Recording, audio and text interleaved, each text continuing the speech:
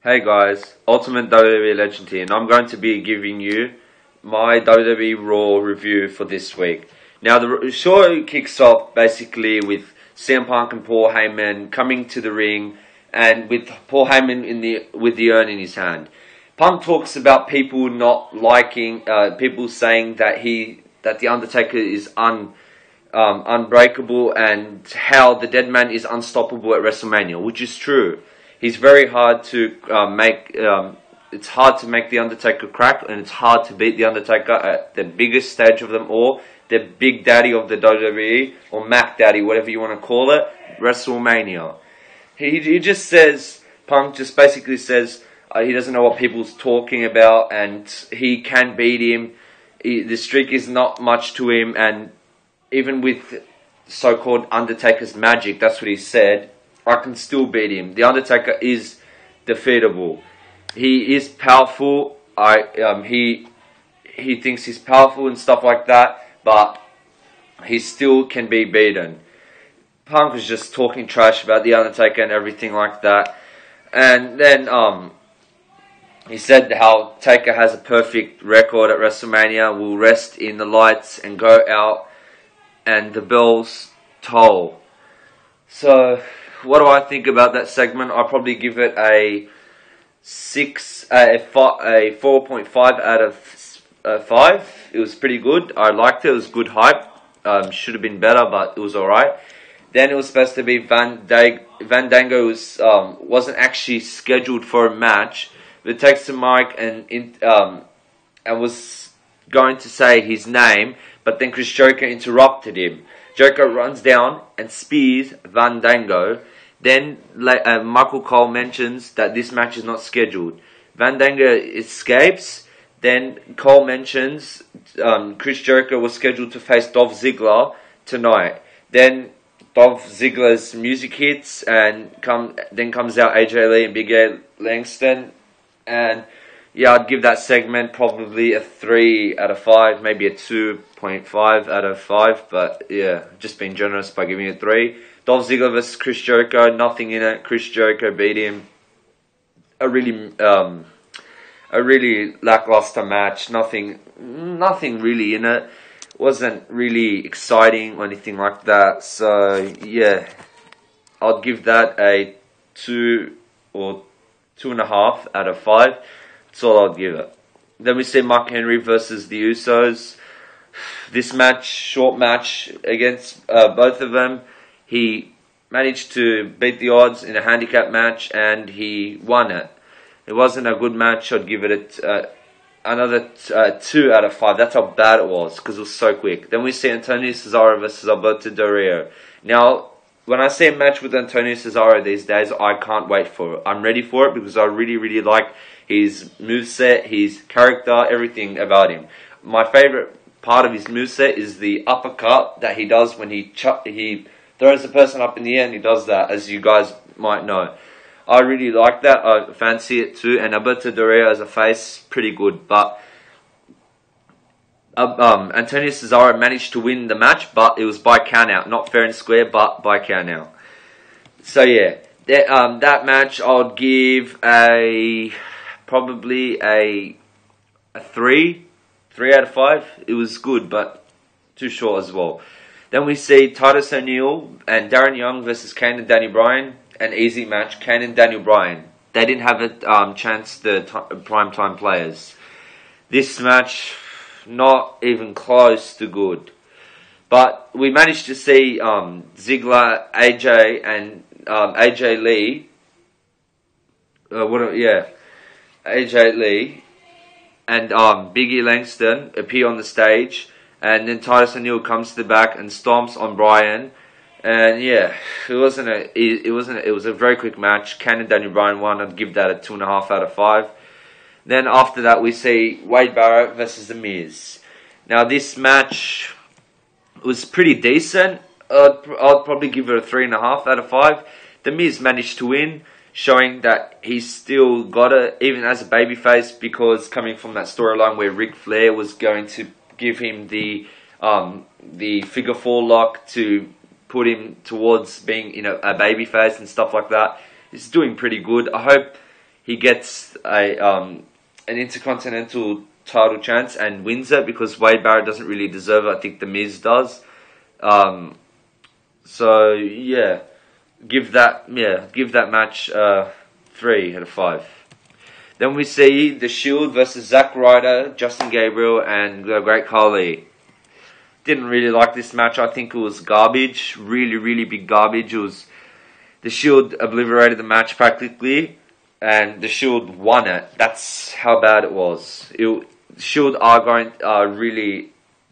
justice is always served when they're around, and they're going to be like that for a long time until someone finally shuts their mouth or dismembers them. But I don't see that happening until probably 2-3 months, or maybe a longer time than that.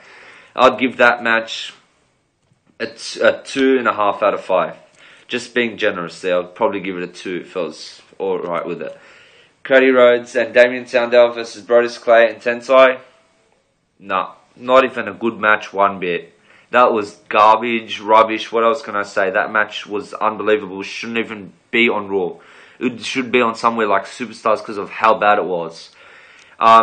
It was Cody Rhodes and Damien Sandow won it. That's how it just didn't make sense to me. But I don't know. I like Cody Rhodes as a character. Damien Sandow is pretty funny. Brodus Clay and Tensai just really, really bad. But yeah, that match a definite probably a 2 out of 5. That's how bad it was. Then it was Ryback versus the 3MB. Ryback smashed the living shit out of all 3 of them. He was the winner, and basically they had no chance as soon as they got into the match. He dominated them like a superstar we all know. I don't know if you guys love him, but I know that I really liked him, whether he was in WCW and then he was in WWE. Bill Goldberg. He was a great superstar, and I hope one day he returns, because there's been a lot of rumors saying that he's going to return, but every time that happens, he manages to shut him down. But hopefully, just hopefully, WWE decides to just make him appear one more time for a match of a lifetime to excite us. I hope he, at least WrestleMania 30, they put him in a match that we all want to see. So yeah, I'd probably give that match a 2.5 out of 5. Then we see AJ Lee versus Caitlyn. Winner by counter was AJ Lee. Nothing in it. AJ didn't really do much. Caitlyn did manage to attack AJ and show her what she's made of, but AJ managed to win by counter, which was nothing really in it. Then we see the Q&A with Rock and John Cena, where we see legends ask John Cena and The Rock about the WrestleMania match.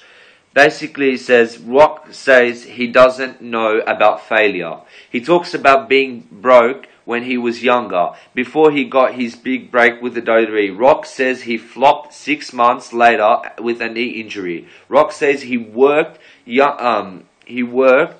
ass off and came back. He asked for one thing, a mic.